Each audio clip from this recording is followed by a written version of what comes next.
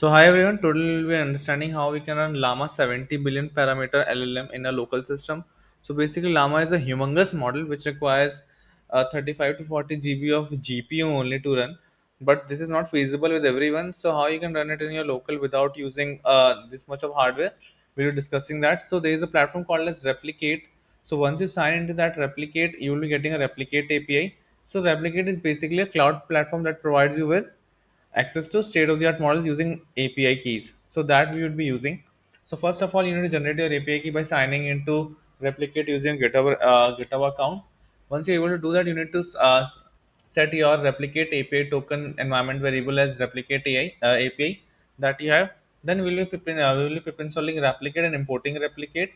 Once you have imported Replicate, you need to call replicate.run the API endpoint and the input equals to in the form of a dictionary with prompt as key and your prompt in the value here, as you can see here.